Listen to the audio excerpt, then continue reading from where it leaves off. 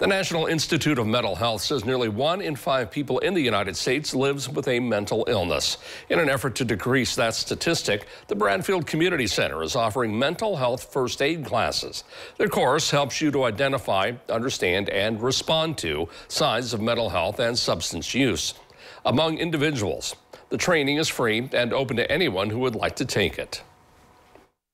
We thought this was very important because, I said, anytime you look at anything on the news, through social media, we see that our country is suffering from mental health disease. And we thought it would be important to get this training in our community. This training is open to safety services, first responders, the common layperson, teachers, coaches. There will be a session offered on October 18th, on November 4th, and November 15th at the Bradfield Community Center. It's a day-long class, and lunch will be provided. While free, they do ask that you pre-register by calling Tisha Banks at 419-228-7766.